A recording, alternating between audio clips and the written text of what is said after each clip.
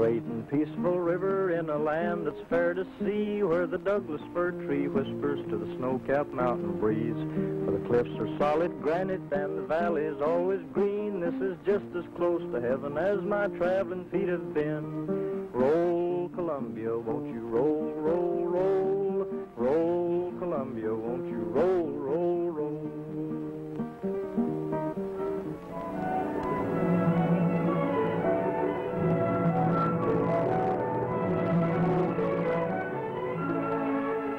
A century and a half ago, Thomas Jefferson envisioned an empire of freedom and opportunity in the far Northwest. His bold determination sent Lewis and Clark westward through the wilderness, down the course of America's greatest power stream. To countless Americans, the Columbia has been a river of hope, a shining symbol of plenty, and men have followed the great river of the West down to the Pacific to sow their crops and cut the timber, to build a colonial empire, sending out its boundless resources to the far corners of the earth. Upstream and in the mountain tributaries, the Columbia has been a wild and uncontrolled giant. Boiling over rapids and cataracts, 30 million horses plunged relentlessly to the sea. From the beginning of time, this power roared unharnessed to the Pacific. Only the returning salmon, instinctively fighting their way upward to spawn, could defy the crashing falls and cascades.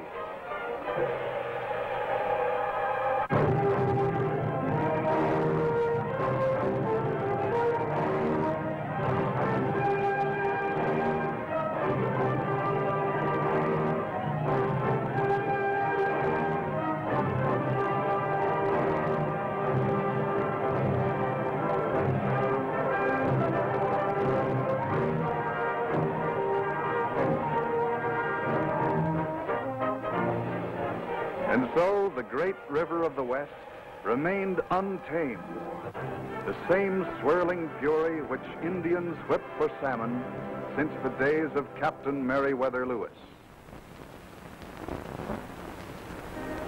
With the Depression of the 30s, the nation again looked hopefully to the Northwest frontier, seeking opportunity in a still undeveloped country.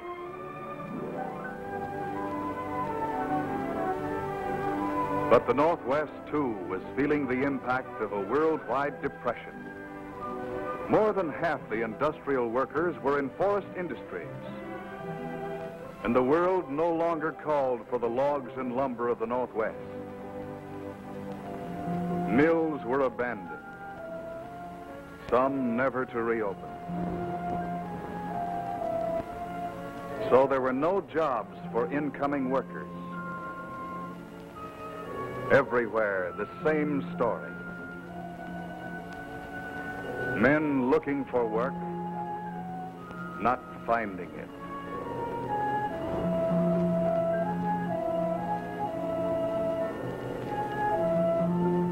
On the heels of the unemployed came the victims of the Dust Bowl, as the Columbia beckoned to a people burned out by wind and drought.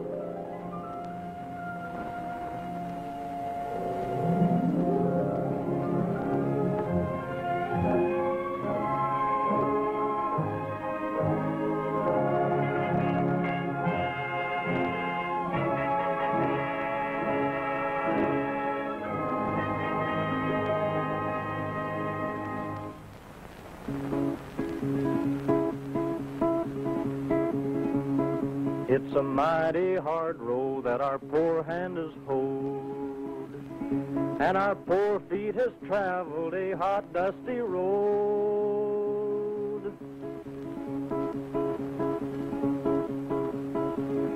Out of the Dust Bowl and westward we rolled, and your deserts are hot and your mountains are cold. We travel with the wind and the rain in our face. Our families migrating from place unto place. We'll work in your beet field till sundown tonight, travel 300 miles before the morning gets light. Arizona, California, we'll make all your crops. Then it's northward to Oregon to gather your hops. Strawberries, cherries, and apples, the best in that land full of promise, that Pacific Northwest. So the migrants came to the heart of the great Columbia River Basin to find land as burned and useless as the dust-stricken acres they had left behind. 8 inches of rain a year, too little for any crop.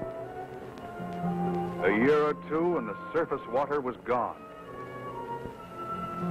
And so were the farmers. An endless string of refugees from the Dust Bowl gazed at the arid acres and moved on. Broken wagon wheels, bleached cattle bones were warning enough.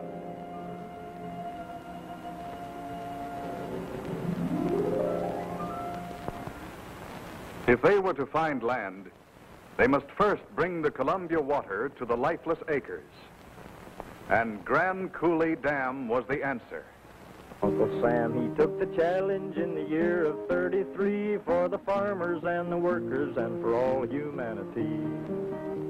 Now, river, you can ramble where the sun sets in the sea, but while you're rambling, river, you can do some work for me. Roll, Columbia, won't you roll, roll, roll? Roll, Columbia, won't you roll, roll, roll? A challenge to reclamation engineers to match the wonders of the Ice Age, to duplicate the glacial dam which centuries before had blocked the Columbia.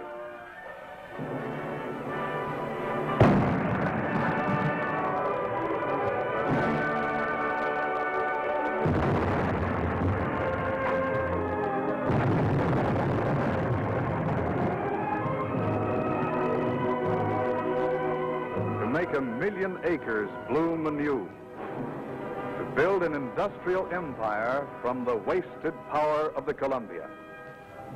Not useless leaf raking, but productive public works.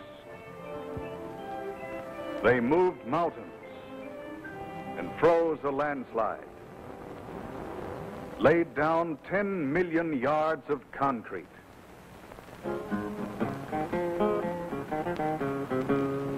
From the rocky canyon where the Columbia River rolls, seen the salmon leaping, the rapids and the falls. The big Grand Coulee Dam in the state of Washington is just about the biggest thing that man has ever done.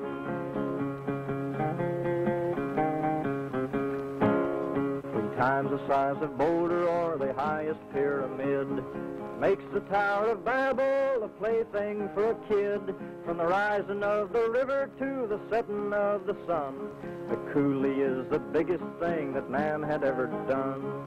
I'd better quit my talking 'cause I told you all I know.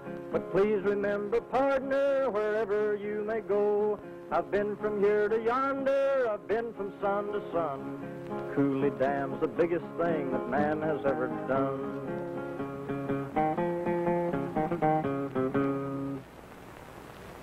Cynics scoffed, called it a white elephant. But we went ahead, confident the power would be needed in the years to come. 300 miles downstream at Bonneville, the Army engineers faced the fury of 500,000 feet of water every second. Coffer dams were flooded, equipment swept away. But at last, the project was completed. Bonneville Dam, a symbol of power and passage, opens up a region that has more than 10% of the nation's area, but only 3% of its people. Dams, drought, and unemployment were forgotten when war enveloped the world. From our beleaguered allies came pleas for clouds of planes, for a bridge of ships, Men and materials we had, factories we could build. But America desperately lacked one vital element: electricity. Electric power, the essential ingredient of aluminum and magnesium, the key to electrochemicals and shipbuilding.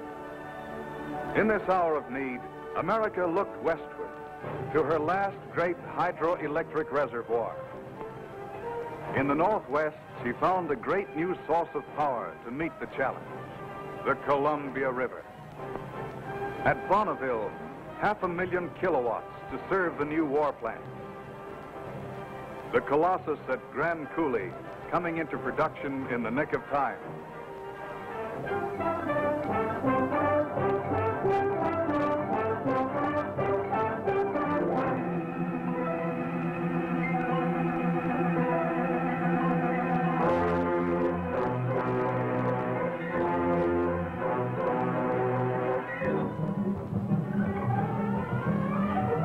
So the power of the Columbia truly became America's strong right arm.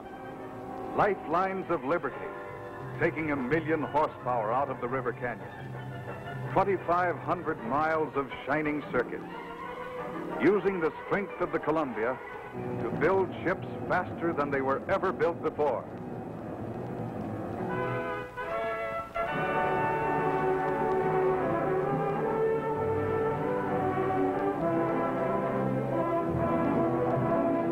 But most important of all, making the wings for America. The aluminum for 1 out of every 3 of our fighting planes. 500 million pounds a year. Building the fortresses to keep the war from our shores. To turn the tide of battle. Save the lives of our fighting men. In the barren hills below Grand Coulee, the stream grew warmer. And almost magically, the atomic bomb was born. Thus, the power of the Columbia helped bring our boys back from the Pacific 2 years sooner than they had dared hope. Look down in the canyon and there you will see Grand Coulee showers her blessings on me.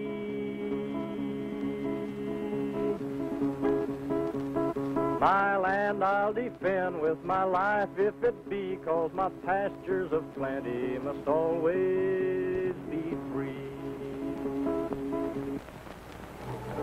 With the war over, more and more people flocked to America's fastest growing region. And the nation cried out for the materials the Northwest could produce, especially lumber, to meet the national housing crisis.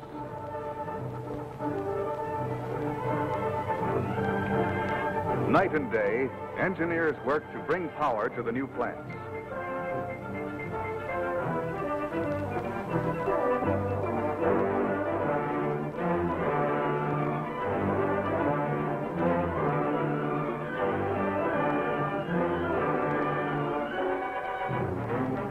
Soon, the power of the Columbia was producing more than half the nation's supply of aluminum.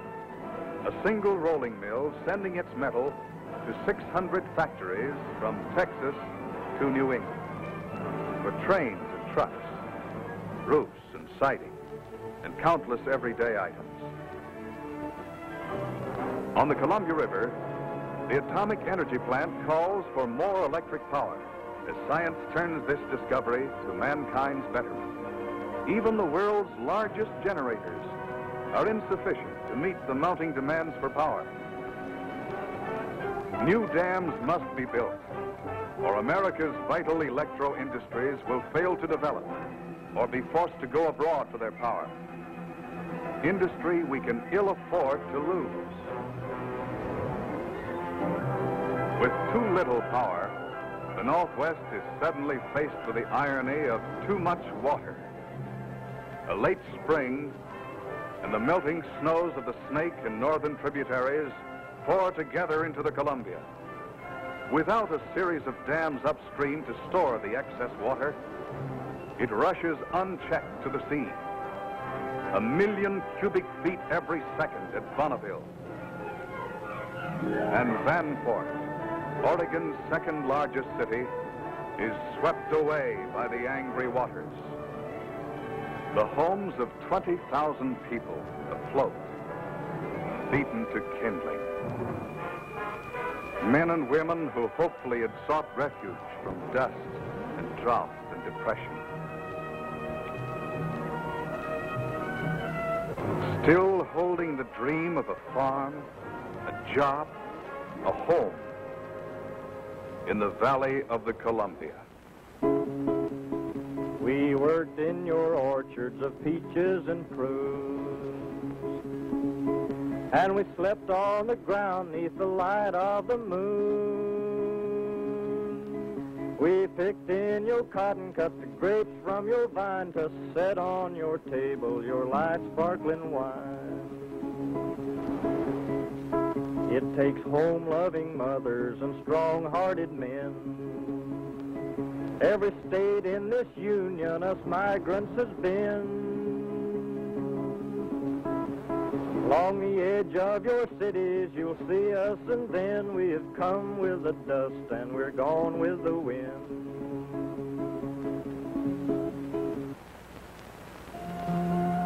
More than 50 people dead. Tens of thousands homeless. Over $100 million lost. 30 million wild horses cast loose to trample the homes and the hopes of people of the Northwest. If we are to control the restless Columbia, we must first develop it. Develop it for all its values, from the glacial headwaters to the Pacific. Government engineers say it can be done, and water power is the magic partner in making this development possible. Bonneville and Grand Coulee are only the beginning. 10 million horsepower of new energy swiftly can be harnessed on America's mightiest stream. Tame the hazardous rapids. Open the Columbia Waterway to navigation 500 miles inland. Provide endless water power to meet the grave electric shortage. Conserve our vital oil supply. Reclaim another 1 million acres of dry but fertile land. Already, the power of Grand Coulee is paying a large share of the irrigation costs. 80 acres of garden land for the farmer burned out by dust and drought. A chance for the little fellow in the Big Bend country. Flood control must start high up in the headwaters, on the Kootenai, and the Flathead, and the Clark Fork. Provide water power to pay for the mighty dams that must be built. But you cannot control the Columbia unless you control its tributaries, including the mighty Snake River, which flows 1,000 miles through Idaho, Oregon, and Washington. In the heart of America's deepest canyon, government engineers have recommended a project as big as Boulder Dam. Hell's Canyon, a 1 million kilowatt dam, will create a 91-mile lake to hold back the unruly waters of the Snake. Key dam in providing protection for the lower Columbia. Power to turn the nation's largest phosphate reserves into precious plant food for which a hungry world cries out. Power to extend the frontiers of opportunity for countless men and women who look westward hopefully, for land and jobs, for security and happiness. Today, the inexhaustible power of the Columbia is speeding housing for all our people, giving birth to half the nation's supply of vital aluminum. Tomorrow, it can do infinitely more, for America's greatest power stream is still less than 1/10 developed. 30 million horsepower wasting to the sea. A tremendous force for good or for evil. So the mighty Columbia flings a challenge to a nation, daring it to show that our democracy has the vitality to develop a great river for all its values, for all its people. Set a pattern for the other nations of the world to follow. Prove they can have food as well as freedom, peace as well as plenty. That is the challenge of the Columbia.